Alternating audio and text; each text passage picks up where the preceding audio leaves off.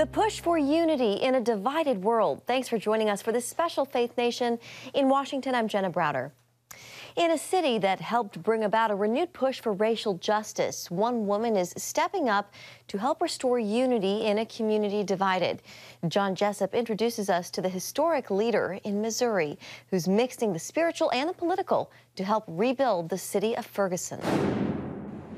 During the unrest of 2014, the Ferguson Police Department symbolized the anger and frustration with what was seen as heavy-handed policing, not just here locally, but on the national level as well. While the city has acknowledged its past failures and is making changes to become more community-oriented, a few blocks away, other changes are being made. Hello, Barbara. This is Mayor Ella Jones. Ella Jones spends long hours in City Hall and racks up a lot of mileage outside these walls, both in her pickup or on her feet. Behind her approachability lies an analytical mind, a trained chemist with a clear sense of style, solidified as a sales director for Mary Kay. Then her career path took a turn in 2014.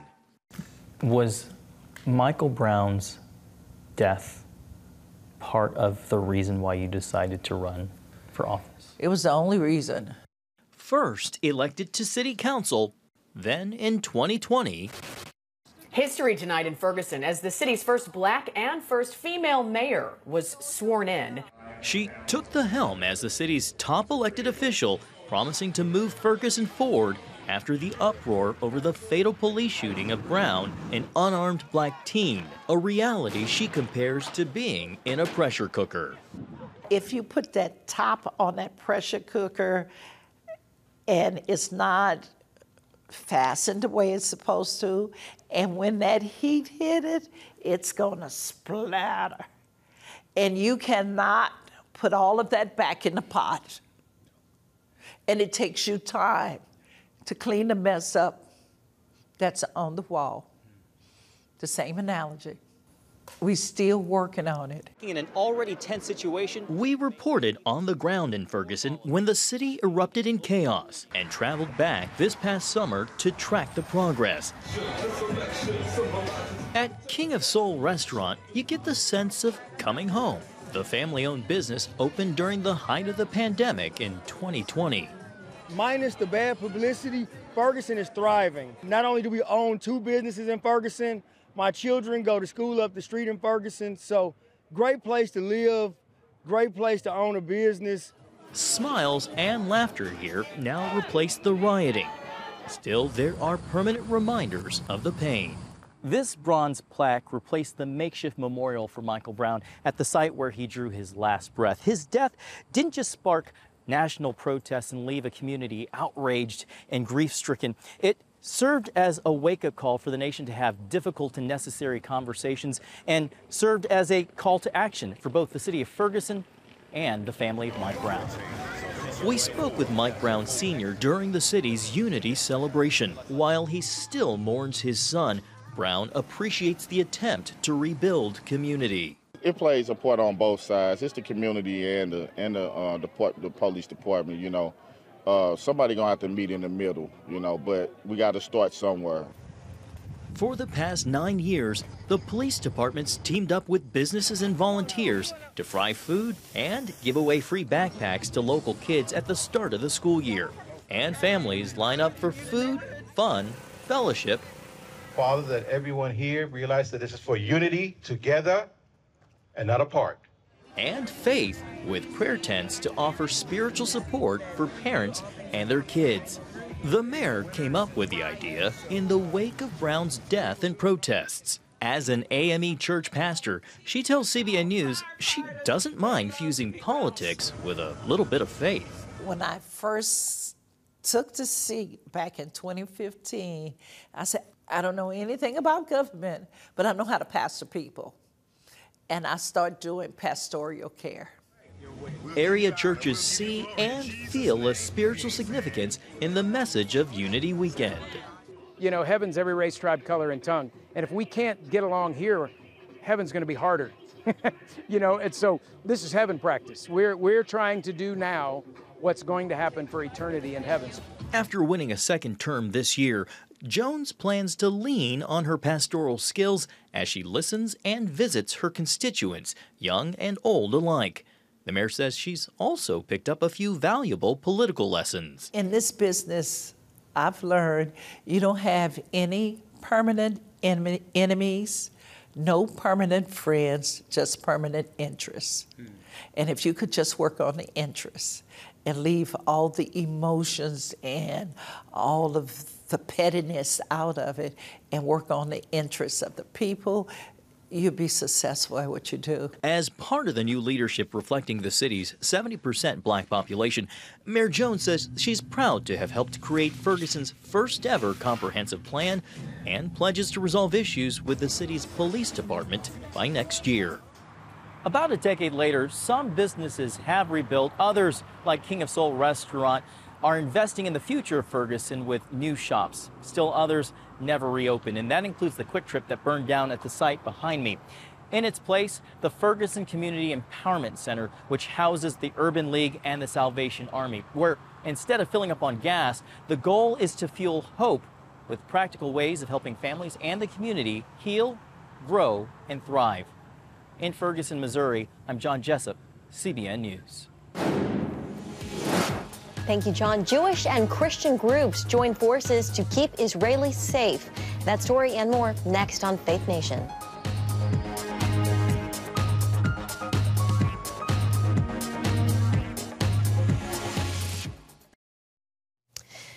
Welcome back. Jewish and Christian groups are joining forces in Israel following the war with Hamas. As Julie Stahl reports, their aim is clear: unite together to help Israelis rebuild.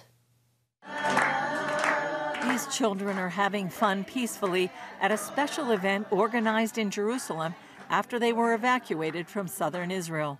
These moms, Ortal Haddad and Ella Tovim Gadassi, say they were keeping the Sabbath at their homes in the farming community of Mashen near Ashkelon when Hamas attacked.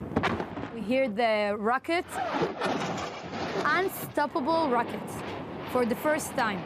Because we don't have a shelter, we cover our kids, me and my husband, on the ground and say all the time Tehillim, from Tehillim.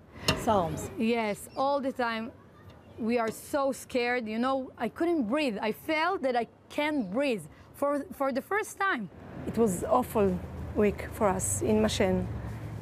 Most of the time we spent at the shelters and it was forbidden to go out. We felt unsecured, we felt unprotected. As a parents, we felt like we cannot protect our children. If a terrorist will come, I have nothing that I can do. David Nekrutman of Isaiah Projects says they hope to restore a sense of security to these people.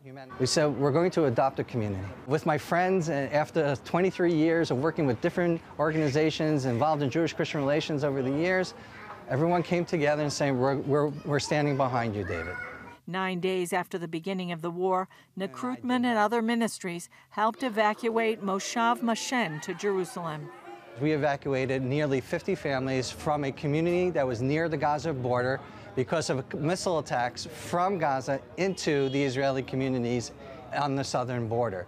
We felt it was our responsibility of pooling resources between Jews and Christians together. So we have a whole bunch of ministries working together to make this happen here in Jerusalem. We didn't hear the rockets, we didn't hear the missiles, and we were very, very calm to be here, so we feel safe. You know, for the first time, we can breathe, finally. And our baby don't have to walk up in the middle of the night crying. Both Haddad and Gadassi expressed their gratitude for the rescue. We want to thank the Christian, okay, who gave us the donation, which is incredible for me, that they care about us. I'm surprised to hear that it's people not from Israel, it's American, and it's Christian American, and made me think that when you truly care about someone, when you truly love someone, you doesn't care what he's religious, where does he live. As a teenager, Haddad had to evacuate her home almost 20 years ago when Israel uprooted some 9,000 Israelis from communities in the Gaza Strip and northern West Bank as part of the 2005 disengagement. While Israeli and Palestinian leaders described that as a move toward peace, it instead led to Hamas winning control of the region followed by incessant fighting and now war. This situation, it's because we left our home, because we gave our land, the God land, to the Hamas, okay? For me, it's only for the Hamas, okay? And I want to go back home. I want to feel safe. You know, in Gush Katif, I felt safe. Now I don't feel safe. Nekrutman says while much of the world has condemned Israel and calls to free Palestine, he believes that means being free of Hamas and urges Christians to pray. I would say to our Christian brothers and sisters out there, if you're praying, pray for our enemies to turn their hearts to the God of Abraham, Isaac, and Jacob, and then see the light and actually make real peace. Julie Stahl, CBN News, Jerusalem. Thank you, Julie. Well, tired of the polarizing political system, how a third-party effort is pitching a unified platform to try and win over American voters.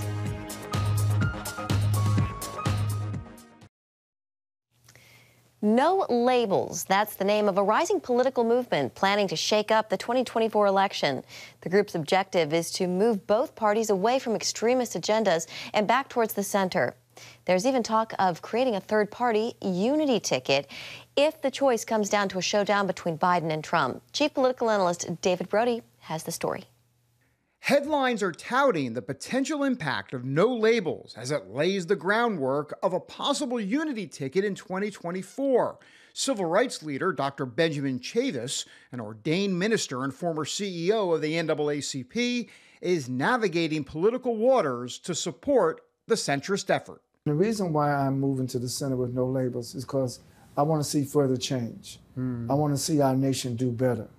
I want to see our nation open up more opportunities for all of God's people. No Labels has been a Capitol Hill presence for years, supporting the House Problem Solvers Caucus. It's helped lead to bipartisan achievements like the recent infrastructure bill.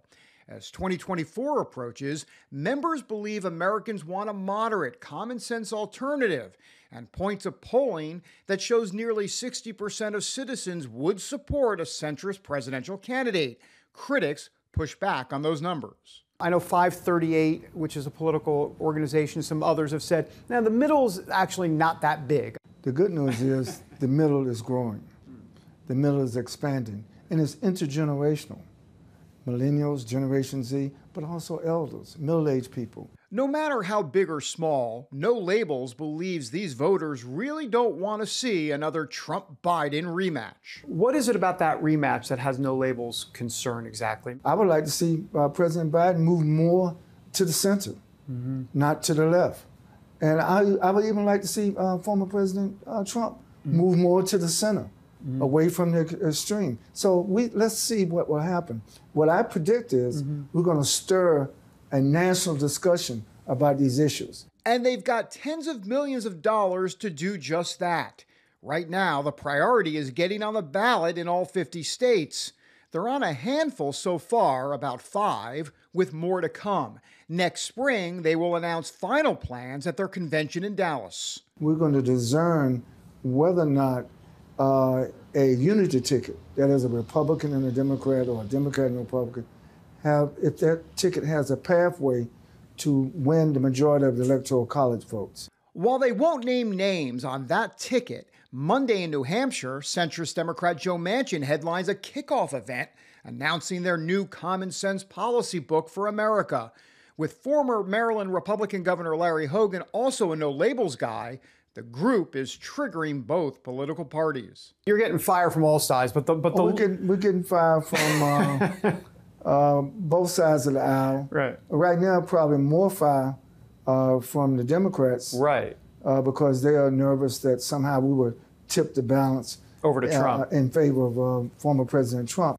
Dr. Chavis's resume dates back to the 1960s as part of Dr. Martin Luther King's civil rights movement. When he made his I Have a Dream speech, it was undergirded by his faith in Jesus Christ as coming to heal, restore, and resurrect humanity from self-destruction. And I think that we need that today more than ever before. You think he would be a no-labels guy today? Oh, absolutely.